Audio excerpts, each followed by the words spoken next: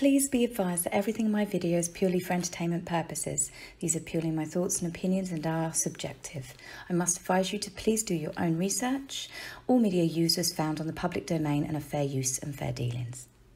Hey, told you I'd be back. So I've obviously filmed 2 videos in the same day. I just had to shoot out, as I said. I know you guys sometimes wonder why it takes me so long between videos, but these videos do take so much time. I film myself on my phone and then I have to edit it and cut out all of the stuff where I've gone blah, blah, blah, blah, blah, blah, pronounced words wrong, forgot stuff, I have to add in stuff. And then once I've edited it, I then have to download it to my laptop, and then I use editing software on there, and that's where I add the media. My laptop is not the quickest, as I've said several times. So all in all, like when you watch a, I don't know, say an 18-minute video, I could have filmed 35 minutes of me rambling, got that cut down to 20, then uploaded it, and then obviously then made some more edits and then add in the media. It does take time. So this is why sometimes there's a couple of days between videos. And this is also why I don't do them over the weekend in general, just because it's the only time I get to see my husband now, and we try and get out and do stuff. So the running's going okay. I'm doing my 3rd run of week 5 today, which is the 20-minute run. I'm a little bit nervous about it. 20 minutes of straight running. So it's 9 weeks in total I've got to complete it. I've also changed up my diet a little bit. It's the Fast 800. I know it sounds crazy, and I'm probably sure you're going to have lots of you fitness guys and stuff that are going to be going, oh my God, you can't eat 800 calories a day whilst working out, blah, blah, blah, blah, blah. But it's only a short-term fix. You only do it for 2 weeks, and then you only have 800 calories a day twice a week. So I'm going to see how it goes. I do need to lose weight. You guys are so complimentary towards me, and I really don't deserve the compliments half the time. But I am definitely a couple of stone over where I need to be healthy for myself and where I used to be. As I'm getting older, I'm nearly 40. My dad died of complications due to diabetes. So, I get checked. I've already got an underactive thyroid. I need to take care of myself, and I just want to feel better about myself. But it's good to have these goals. So anyway, that's enough about me. Let's get on with it. So speaking of restrictions being lifted, we're beginning to see the royals out and about again. We've had Prince William, we've had Charles, we've had Camilla, we've had the Princess Royal. So Prince William has gone to visit the Queen Elizabeth Hospital ambulance crew, gone to thank them, see how they're coping with everything, and just had a general sort of chit chat with them. It's nice to see William out and about again, and I have thoroughly enjoyed seeing the Zoom chats that him and Catherine and all of the royals have done. And I hope that even when the restrictions are actually completely lifted, that they kind of do it a bit more, actually. I think it's great. I mean, it gives you such an opportunity to talk to people all over the world, but Zoom has literally enabled people, all of us, to talk to people a lot more. And I definitely think, as I've said before, it gives a really nice side to the royal family. You see so much more of a personable side to them. So most importantly, which I should have mentioned first in all of my videos, but I basically crossed the page over, was on the 13th of June. It was the Queen's official birthday.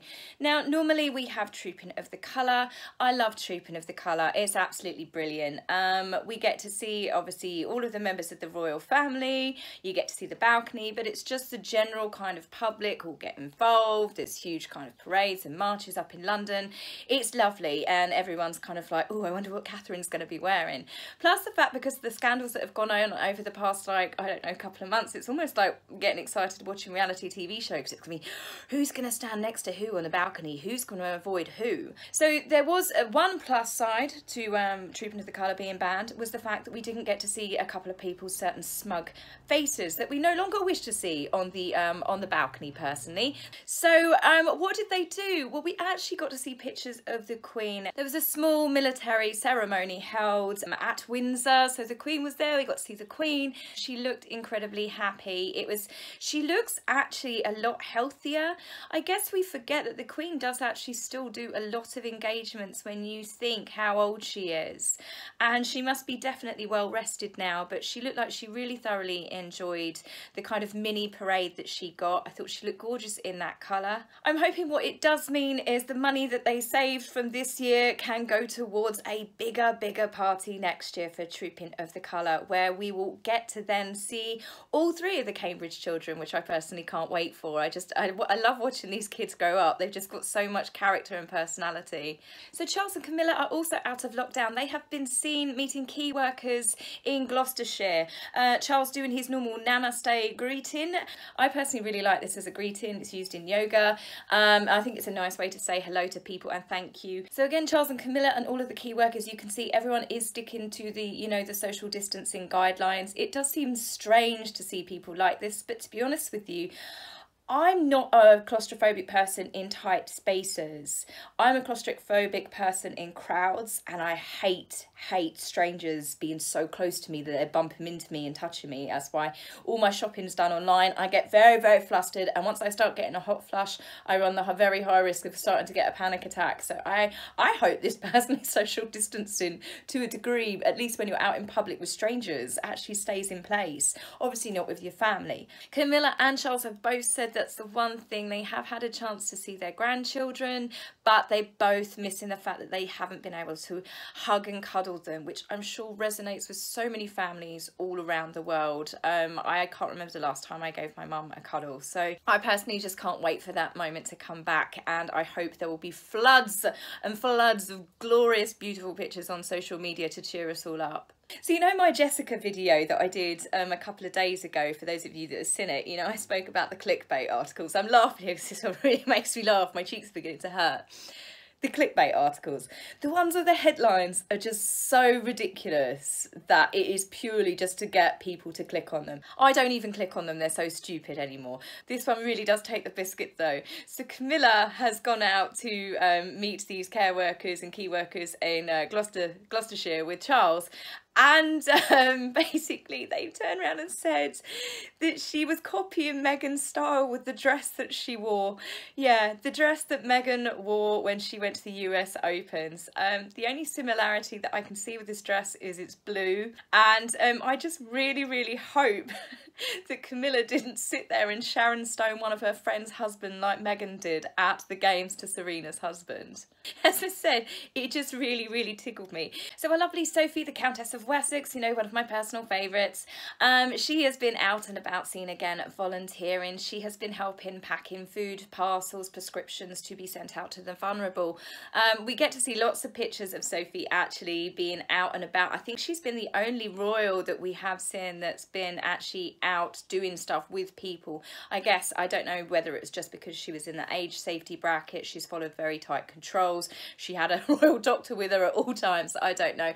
But I do love the way that Sophie, again, she doesn't pose for pictures. She's not interested. She's very much like the Princess Royal. She's there to talk to the people or to help to get on with the job that is in front of her. It's not about posing and taking pictures. The same can be said for William and Catherine. The Princess Royal herself, Princess Anne, she has also been visiting, I don't know where she went actually, to be fair, but it looks like she's visiting people at army barracks. So she's there to say hello. You can see her speaking to some of the soldiers, but the most important part of this is the fact that she drove herself. She does not like to be driven. She drove herself, though she doesn't have a mass security team. Now bear in mind, as I told you guys in a couple of videos ago, the Princess Royal, Princess Anne, is the only member of the current royal family to have literally had a massive kidnap attempt where her police officer, her driver and her actual bodyguard were all shot in front of her as a crazed gunman tried to pull her out of the car. And I love the fact that she's still no fuss, no drama, no dramatics, no I don't want all these millions of pounds of security. Bearing in mind she is Charles's sister, she is the Queen's daughter, and she just drives herself around. You've got to love her. She definitely is absolutely one of the most inspiring royals for a modern royal, the way that she's brought up the kids, the way she didn't have titles for Zara and Peter, and yeah, I just really like her. So again, she's another one that I really do like to see. Princess Anne is just a bit of a legend, really. So speaking of legends, I am actually going to go off the topic of the royal family briefly here and pay my respects to a legend, Bob, who has sadly passed. I will get emotional on this, but it's to do with a street cat named Bob. It was actually made into a film in 2016. It's a true story with Luke Treadaway, not to be confused with his twin brother Harry, and Bob the street cat. The story is about James Bowen, who was a recovering drug addict. He was in some sort of sheltered housing, and one night night he found an injured cat in the hallway, and he rescued the cat, and they started hanging around together all the time. He took the cat everywhere with him. He was busking on the streets, he was selling the Big Issue, and he basically became famous. The cat became famous, and they wrote a film about it, as I said. James himself is fully recovered, and I just think that this story was such a beautiful story. Look, we're totally welling up, such a sap with animals. But yeah, 14 years is a wonderful age. There is no great age to lose a pet, but if you haven't seen the film, watch the film. It truly is wonderful and inspiring, and it just reminds... God, this is pathetic. You've got no ideas how many takes I'm just trying to get this off my chest about this cat. But it really is a wonderful film if you get the chance to watch it. So my love does go out to James, and rest in peace, Bob. And it's a story that reminds us that sometimes pets find us rather than we finding them. So I'm going to get on to my final bit before I cry again. So what have the dramatic duo, I really shouldn't be saying that after that lot of theatrics, it's genuine though, speak to me about animals, that's it, whoosh. But what have the dramatic LA duo been up to? Strangely, right, today is the 17th of June that I'm filming, this will be released on the 18th. As it stands at this moment in time, nothing. I literally have nothing to report. No weird stories. It's only, to be fair, it's only 1 o'clock in the afternoon for me here. So there has been nothing that I can see on social media apart from normal rehashed old stories. But I've literally got nothing to report. So we're going to take a moment to just enjoy the fact that this video has got nothing to do with the dramatic duo. So that is it for me on this video, and no doubt it won't stay silent for very long. There is way too much drama surrounding that part of LA, really, for something not to come out within the next 48 hours. But that's it for me on this one. Tell me what you think. So I will see you guys in a few days. I hope you enjoyed the video and enjoyed the piece of not hearing about the Harkles at the end. It's very rare, isn't it? So take care for now, and I'll see you guys very soon. If you like my video, please remember to like and subscribe. Please, angry typists, you will be blocked, so save your fingers the time. If you would like to buy me a coffee, please go to my About page and click the link. Love, Taz.